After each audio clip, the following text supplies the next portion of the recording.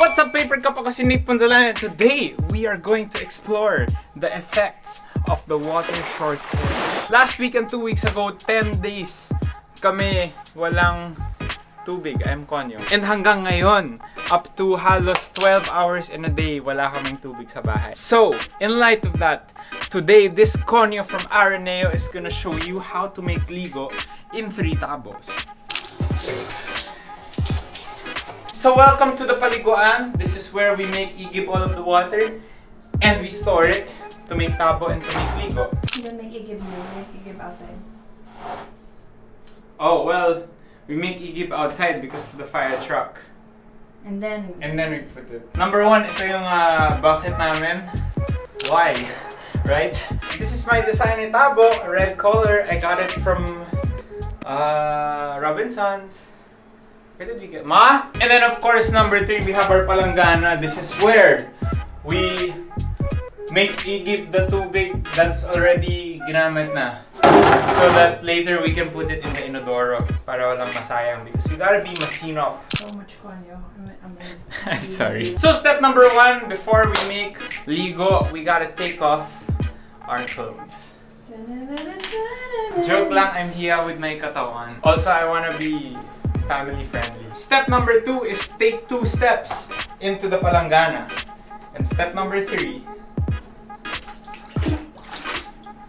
the first 1/2 out of 3 tabos, we spend it wetting ourselves.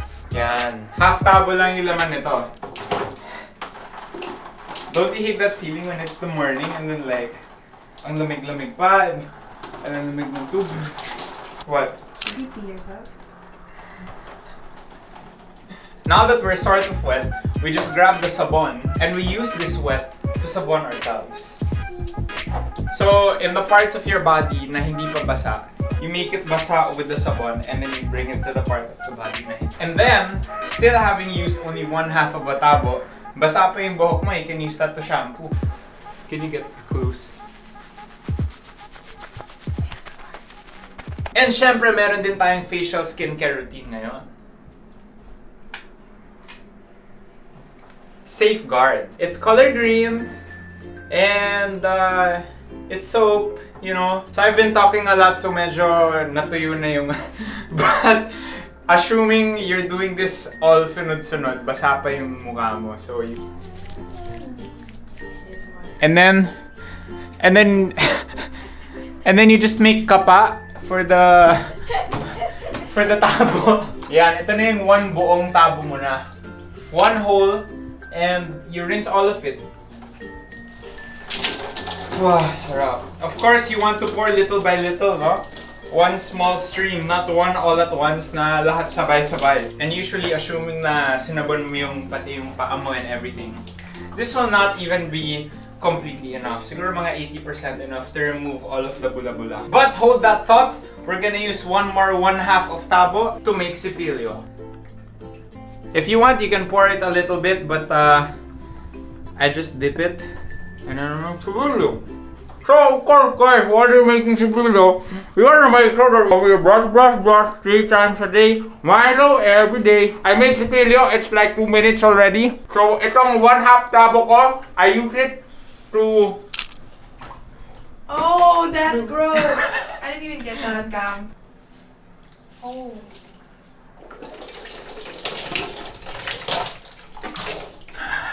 Rinse your mouth and rinse your toothbrush. So up to this point, how many tabos have you used, Janina? 2. That's right. So we take our last tabo and we do it for luxury rinsing to make sure every single bula is no more on your katawan. Yes. Oh.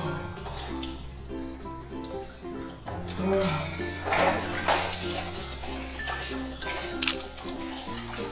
That's 3 tabos. I'll see you next time in the next episode of Nate Punzalan. Let's seize the Carpe Diem together. Woo! Anyway guys, but seriously, let's stay vigilant and make sure that we are aware of what's going on in our nation. If you want to know more about what's going on with this water shortage, my sister Janina. Yeah, subscribe mga tol! Yeah!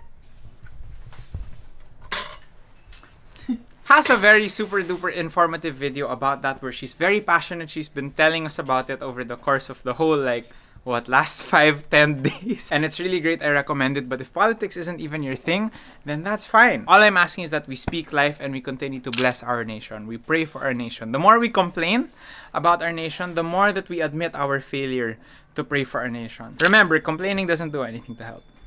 Prayer does. Let's seize the carpe diem together.